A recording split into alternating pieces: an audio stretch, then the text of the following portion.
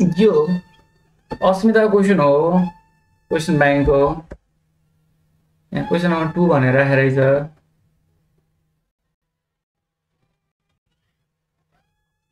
Question bank question number 2 descriptive question number 2 छ है यो। यस्तो हो के यो 4-5 वर्ष भन्दा बाहेक धेरै छैन क्वेसनहरु। त्यो भएको कारणले गर्दाखेरि यहाँ अर्को एक्स्ट्रा क्वेसन पनि राखेको होला।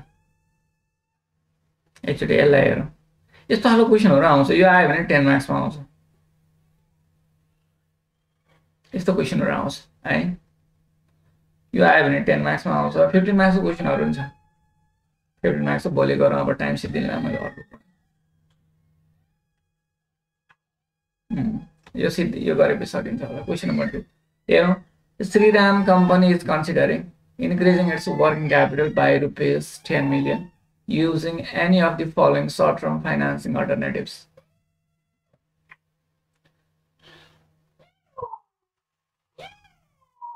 अब हाम्रो लोन अमाउन्ट या प्रिन्सिपल अमाउन्ट भनेको 10 million loan amount is equal to rupees 10 million. 10 million भयो। हामीसँग अल्टरनेटिभहरु छ। त्यो अल्टरनेटिभमा चाहिँ assuming that the firm would prefer the flexibility of bank financing, तलपट्टि पढे मैले, providing the additional cost of flexibility is no more than 2%. यहाँ additional cost of flexibility in bank loan, bank loan को लागि 1 million भएको हैन sir, 15 million हो। 10 million हो। Bank loan को चाहिँ के छ भने एडिशनल कस्ट अफ फ्लेक्सिबिलिटी छ।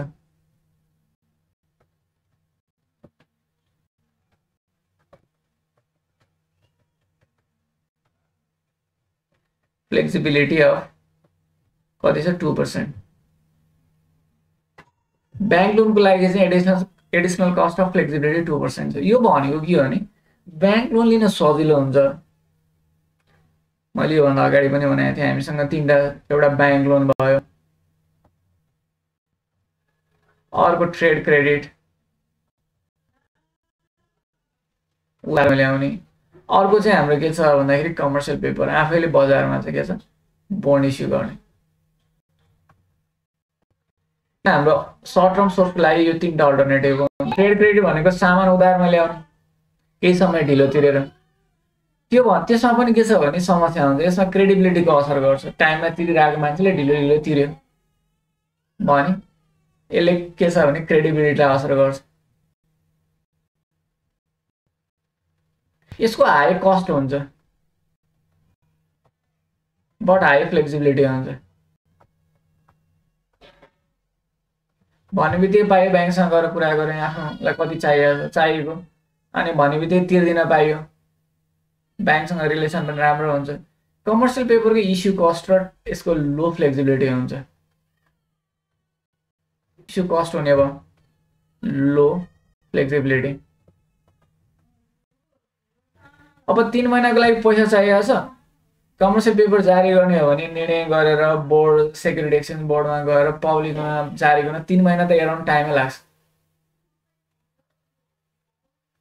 हैन। यही कुरालाई यहाँ के छ भने कम्प्यारिजन गर्न लाग्छ यसले। यहाँ यो भनेको एडिशनल कस्ट अफ फ्लेक्सिबिलिटी 2% भनेको 2% सम्म धेरै भयो भने बैंक लोनै लिने भने हो के, यसले अरु के हैन। हामीले एनालिसिस गर्दाखेरि 2% जस्तो भनौं, यो के छ भने ट्रेड क्रेडिटको आयो 15% फर एक्जाम्पल, बैंक लोनको आयो के छ भन्दाखेरि 14%, कमर्शियल पेपरको आयो के छ भने मानिलिउँ 13%। यो 3टा अल्टरनेटिभमा हामीले चुज गर्छौं के छ भन्दाखेरि चाहिँ कमर्शियल पेपर चुज गर्नुपर्ने लो कस्टमा हैन। तर के छ भने यसको यो फ्लेक्सिबिलिटी कम भएको कारणले गर्दाखेरि फ्लेक्सिबिलिटी यो 14% मा चाहिँ के छ भन्दाखेरि यो नै बेटर देखिन्छ। यसमा 2% जोड दिउँ 15% भयो। 2% सम्म के भने बढी भए पनि बैंक लोनै लिने भने के त्यो। ट्रेड क्रेडिटको मानिलिउँ यो पनि 13% आयो भने यसमा के छ 2% जोड्ने हो भने 15% हुन्छ। यो 15% के छ भन्दा सरी यसमा के छ भन्दाखेरि 15% देखियो 2% जोडिएपछि यो 13% यो 14% भयो भने 14% लिने किन भन्दा 1% मात्र कम छ दुईटाको डिफरेन्स चाहिँ के छ भने जम्मा 1% छ नि त 2% बढी भयो भने ब्याङ्क लोनै लिने भने हो कि यसले अरू केही नै होइन ब्याङ्क चाहिँ बढी फ्लेक्सिबल हुने भएको कारणले गर्दाखेरि ब्याङ्क लोन चाहिँ 2% जति बढी भयो भने अरूभन्दा अरूको डिफरेन्टमा चाहिँ ब्याङ्क लोनको चाहिँ 2% भन्दा बढी देखियो भने चाहिँ अरू नै लिने 2% भन्दा सम्म चाहिँ के छ भने ब्याङ्क लोनै लिने भनेर यसले भने हो पहिला मैले भेट्दैछु यस्तो क्वेसन एक्जाममा अघिल्लो साल पनि आछ हामी गर्छौँ अघिल्लो साल पनि गर्छौँ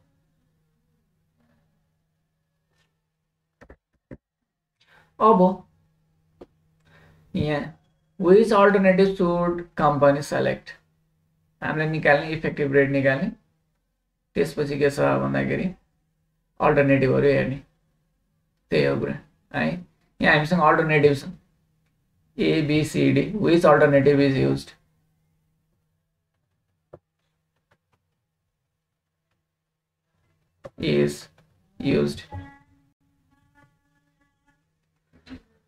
अब A नम्बरमा ट्रेड क्रेडिट छ 3/10 नेट 30 को यसको चाहिँ के छ भने क्याश डिस्काउन्ट छोडिदिने रे त्यो भनेको trade credit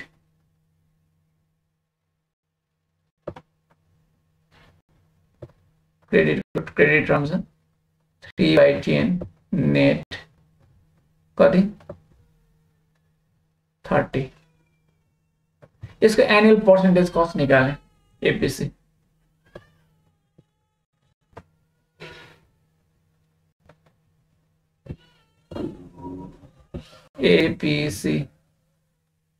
annual percentage cost APC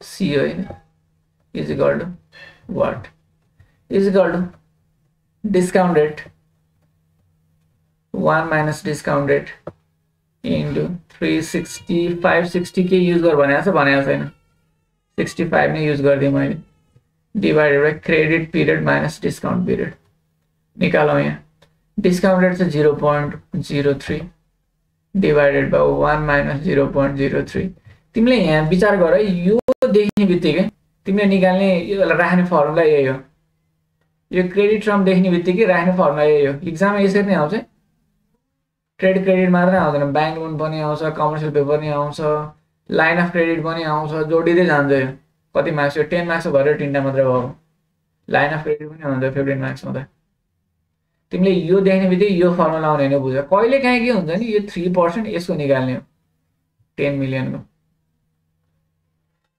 कहिले काहीँ त्यस्तो पनि हुन्छ त्यो बेलामा के हुन्छ भने यो दुईटाको डिफरेन्ट 20 दिनको लागि चाहिएको छ भन्यो भने त्यसरी पनि गर्न सकिन्छ कुनै कुनै क्वेशन त्यस्तो हुन्छ हेर्छौं हामी तर जेनरली धेरै चोटी चाहिँ तिमीले यहाँ के छ भने यो क्रेडिट टर्म देख्यो यो क्रेडिट टर्म देख्यो भने फर्मुला आउने एपीसी को त्यो सम्झिने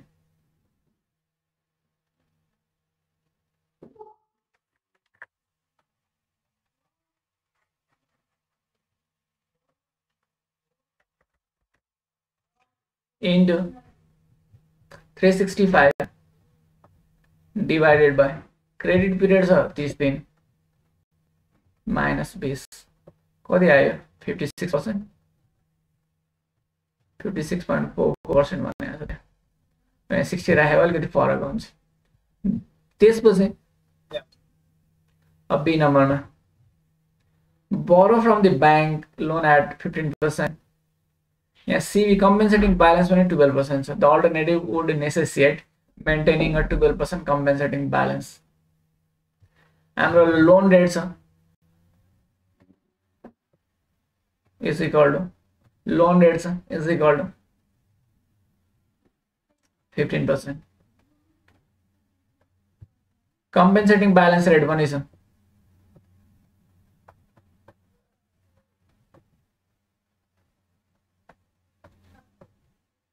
CV is equal to कति छ 12%. 12% सुरुमै लहर पैसा राख्नु पर्छ त्यो भनेको भने यसको इफेक्टिभ रेट निकाल्ने simple effective rate is equal to loan rate divided by 1 minus CB 15 divided by 1 minus 0.12 0.15 गरिदिउँ यहाँ नि दुईतिर चेन्ज गरिदिउँ कति आउँछ यो 17.05% आयो C नम्बरमा issue commercial paper at 12%. The cost of placing the issue would be के छ भने 1 लाख each 6 month भनेको छ 1 वर्षको लागि 2 लाख हुन्छ यहाँ है कमर्शियल पेपर छ यो माथिको बैंक लोन रेट है कमर्शियल पेपरको छ हाम्रो कमर्शियल पेपरको रेट छ 12% is equal to 12%. Issue cost पनि छ is equal to 1 lakh into 2 गर्ने यो किन 6 महिनाको लागि भरे is equal to rupees 2 lakh है यो for 1 year 1 वर्षको लागि बनाउनु पर्यो नि त माथि सबै 1 वर्षको दरले हिसाब गरिरहेको छ केही भनेको छैन नि 1 वर्ष हुन्छ भने एजुम हुन्छ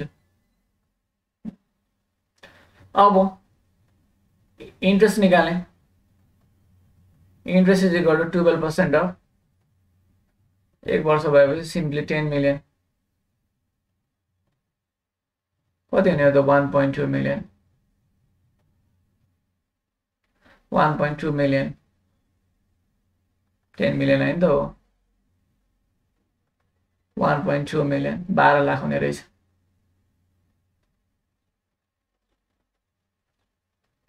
अब यहाँ के छ भने इफेक्टिभ रेटको के हुने हो त effective rate is equal to interest cost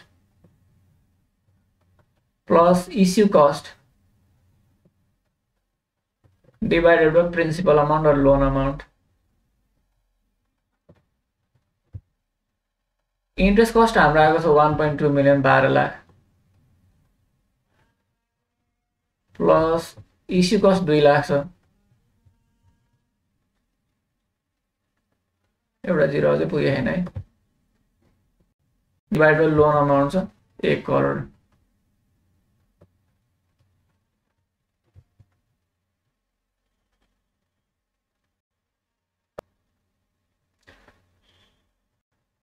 एक 10 100 1000 10 लाख 10 करोड ल ठिक छ 10 करोड हो 1 करोड हैन के हैन एउटा जीरो बढी भएछ 1 करोड हो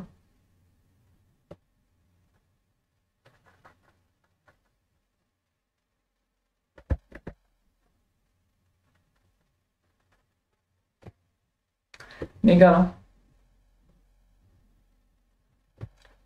14% आउँछ 14 लाख डिवाइड बाइ 1 करोड गर्ने 14% आउँछ अब यहाँ के छ भन्दाखेरि लेख्नु पर्यो अब एकलाई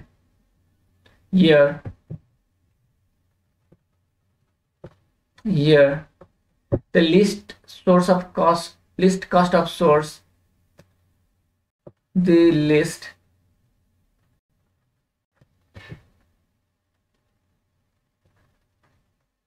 cost source of fund भन्नु पर्यो हैन list cost source of fund यहाँ माथि मैले मेटे तिमीलाई सार्न सजिलो होला भनेर तल पनि छ ठाउँ त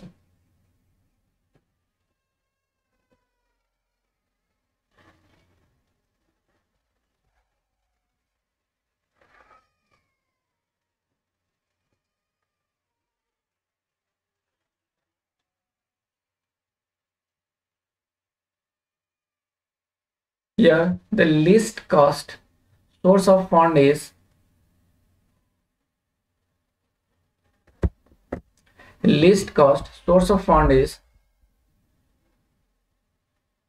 मैले अर्को कलरले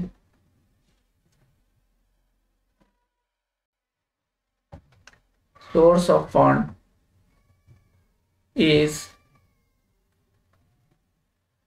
commercial paper,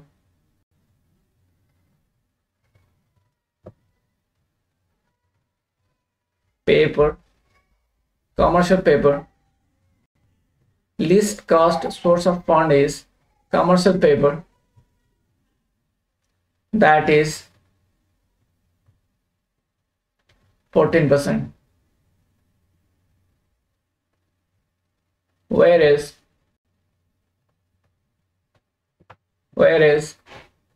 the cost of trade credit and bank loan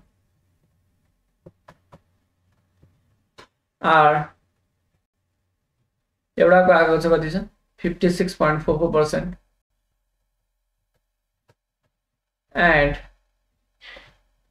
अर्को आएको छ 17.05%.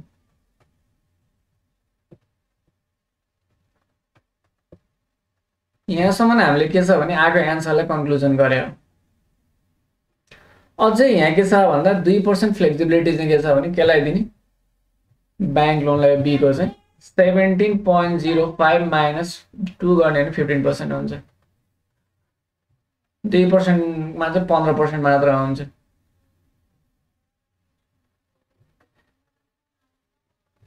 By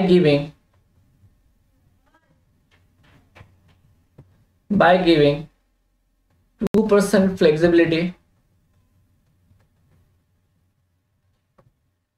for bank loan को लागि 2% फ्लेक्सिबिलिटी दिने हो भने पनि effective rate would be only 15.05%, which is less than rate of commercial paper.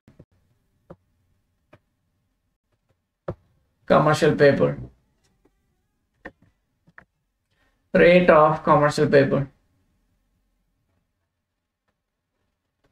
Therefore, least cost source of commercial paper is selected. Therefore, least cost commercial paper is selected. Rate of commercial paper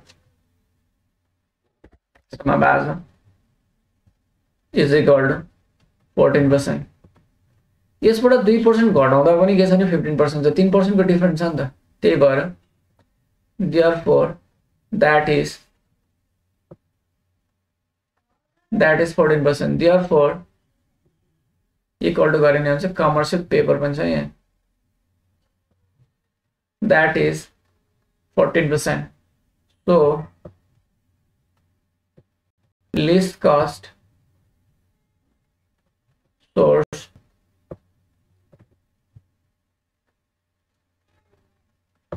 source of commercial paper is selected.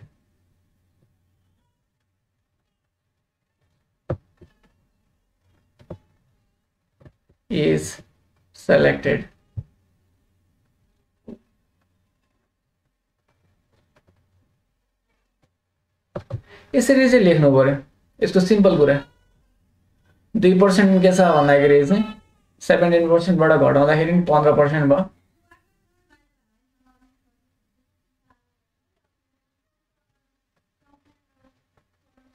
यसरी चाहिँ के छ भने यसलाई complete गर्ने है. ल यसलाई कम्प्लिट गरौँ.